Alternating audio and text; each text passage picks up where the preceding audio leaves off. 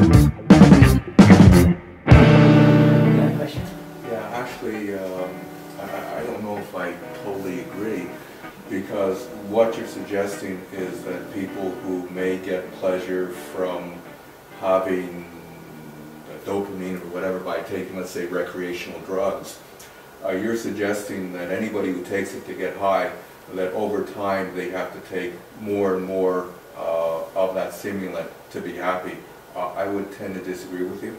I would imagine that there are a lot of people who are able to, let's say, take recreational drugs maybe once a week for 20, 30 years, and they don't need increasingly more just to give them the same type of pleasure. You're talking about, they are good, and these are the exceptions. But it's not my opinion.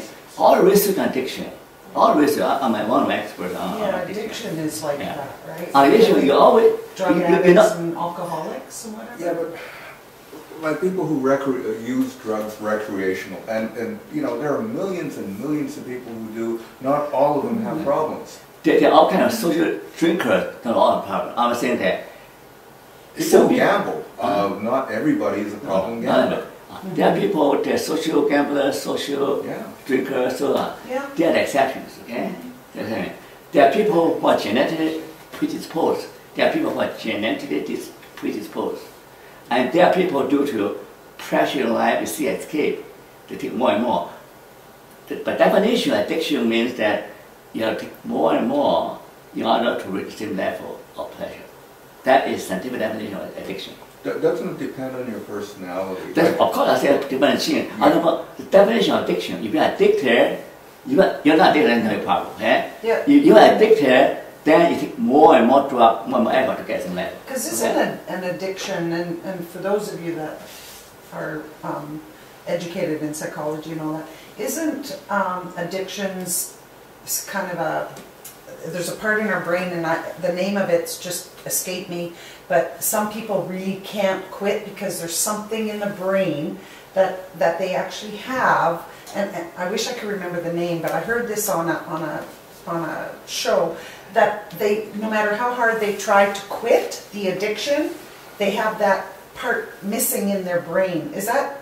Okay, this is what happened. Okay. Addiction, there are productive factors, there are also genetic factors. Some people are predisposed, okay? Now, you have a choice in terms of whether you want to get addicted or not. You know what's, like the example you talk about, this person has self-control, okay? Say, I don't want to get addicted. I don't want to use it, like social drink or occasional drug use, okay? So you have self-discipline, regulation. Not everybody can do that. At that stage, you have a choice. But, here's a big but. Once you get addicted, it becomes a disease. Once you get addicted, even your brain chemistry change, your brain structure change. For example, because the drug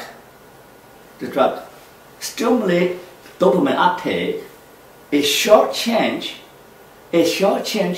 the regular mechanism to produce dopamine. Okay, well, natural way to produce dopamine. But when you use drug to stimulate that part of the brain that's responsible for dopamine shrunk. Okay, shrunk, become dysfunctioning. So therefore, you have to depend on this drug to keep up the level of happiness. Okay? If you don't, then you can withdraw symptoms. We don't want to get too detailed. So that time you need professional help.